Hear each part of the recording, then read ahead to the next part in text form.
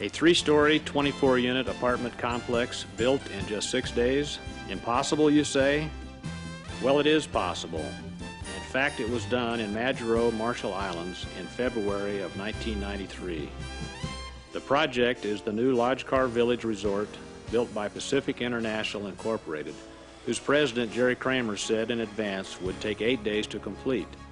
Work started on schedule on February 22nd, but it was finished on February 27th, 2 days early.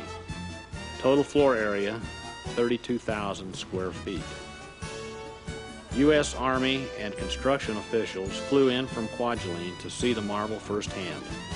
They wouldn't believe me that we had erected it in 6 days, Kramer said. They even questioned the local workers to verify that it had actually gone up so fast. Observers for housing developers also came from the Philippines.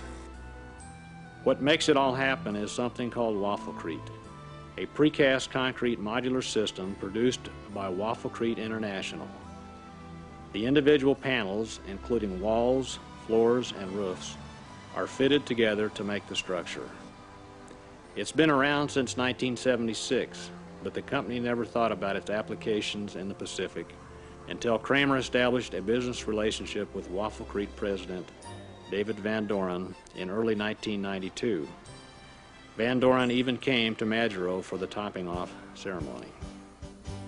Waffle-Crete is perfect for Pacific islands because it makes buildings that are resistant to hurricanes, insects, and corrosion. It can withstand 155 mile-per-hour winds. Once the exterior is completed, it takes about 4 weeks to make the building ready for occupancy and another month to complete all interior work. Pacific International is pursuing other potential Waffle-Crete projects in Kwajalein, Guam, Federated States of Micronesia, and Fiji.